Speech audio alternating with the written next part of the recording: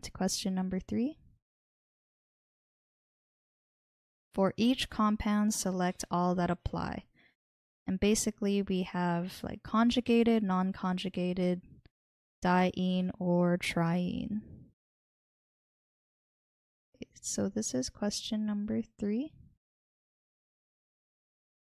And I'm going to look at A. So we have a double bond here. And then we have a triple bond at the end. So for here, 2 multiple bonds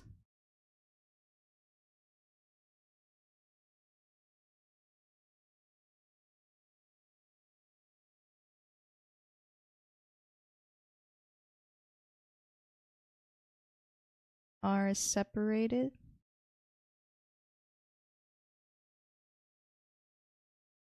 by 1 carbon-carbon single bond.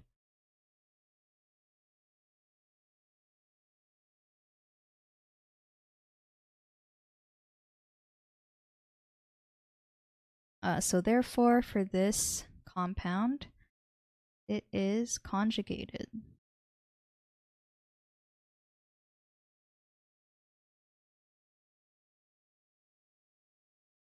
Okay, so let's look at compound number B.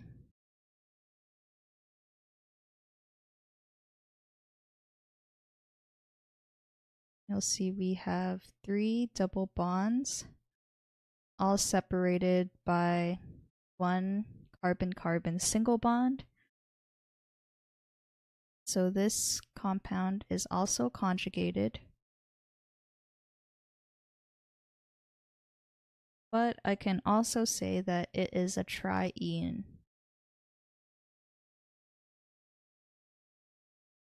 That means there are 3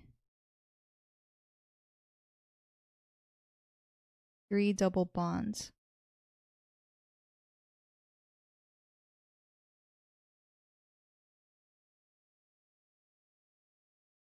Okay, so now let's look at compound number C. We have a triple bonded carbon here, single bond, another single bond, and then another triply bonded carbon.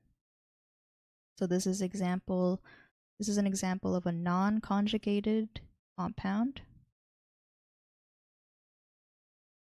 And that's because there are 2 carbon-carbon single bonds in between the 2 triple bonds. So therefore, this is non-conjugated. And then lastly, let's look at D. I have a double bond here, 1 carbon-carbon single bond.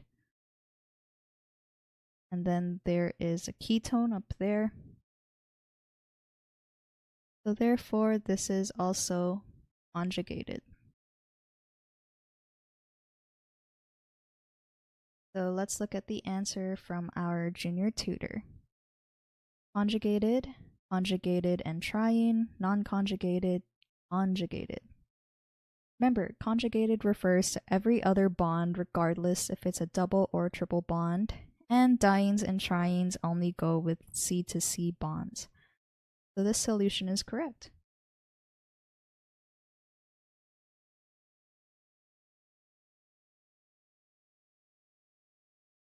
Okay, so let us move on to